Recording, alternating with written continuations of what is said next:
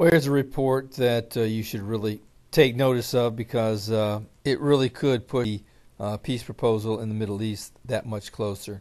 And this is being reported by Israeli National News, and it's entitled, "Why on Earth Did Netanyahu Offer Trump a Palestinian State?"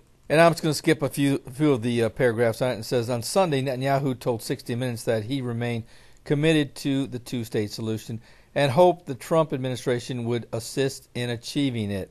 "I'm willing to negotiate with the Palestinian Authority at any moment," said Netanyahu. "I haven't reversed my position. I've said, look, we will solve this because we want two nation states at peace and with the proper security arrangements. Two states for two peoples. That's where I'm focused." And then he goes on to say, "I'd like to have President Trump, when he gets into the White House, help me work on that. I'd like to see if the Arab states can help me achieve it as well. It's a new reality, a new possibility." Yossi Dagan, the Samaria Regional Council head, and a supporter of Trump in the recent election, questioned the logic and behind Netanyahu's dovish turn. These comments were made right after the Republican Party removed the two-state solution from its own party platform, said Dagan, as a gesture to the state of Israel. "I can't begin to understand why the leader of the national camp would place himself to the left of the U.S. government and offer them what they haven't even asked for." Such statements, Dagan added, were not merely counterproductive, but could be seriously damaging to Israel in the long run, worsening an already precarious geopolitical position. These comments at this time could potentially be very dangerous to the state of Israel. It could bring political disaster and cause us to miss a historical opportunity. Well, I'm not so sure how serious that Benjamin Netanyahu is in bringing about a peace accord or creating a Palestinian state. But for me, I take this very seriously, and for him to say something of this nature makes me wonder if, in fact, we are staring in the face of a possible peace accord, especially when he's calling upon the President of the United States and also the Arab world, which to me would culminate for a peace with many, which is described in Daniel 9:27.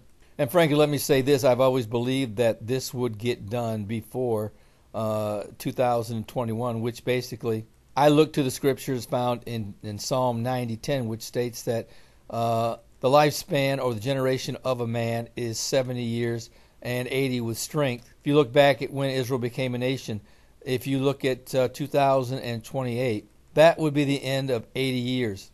If you subtract 7 years from that to accommodate the tribulation period, that would give you 2021. I've always believed that that was the biblical length of a generation, which the Bible says in Matthew that when Israel becomes a nation, that a generation would not pass away before the Lord would come back for his second coming. So at some point in time, I do look for the evidences of this treaty or peace accord or whatever you want to label it as to come together. Now, certainly we don't know how it's going to become a 7-year peace accord. If I were to guess, to speculate, I would say that it's going to be a progressive type of peace accord that would roll out completely after 7 years and would culminate with East Jerusalem being declared the Palestinian state capital. And at the same time, Israel would also be able to put their state capital in Jerusalem, which would be West Jerusalem. But one thing I guess I'm trying to say, the way Trump is coming up with all of his cabinet picks, they all seem to be somewhat of business deal makers. And certainly I still believe the Bible does indicate that the European Union would probably at some point in time be the nation in which the Antichrist would rise up out of. I still can't discount what is happening in the U.S. right now, especially with Netanyahu asking Trump to create a Palestinian state, and him being the deal maker that he is, and that he's already said that that would be the greatest deal he's ever done. I have to believe that there's something to this. And I, like you, will keep my eyes open to see exactly what this does mean.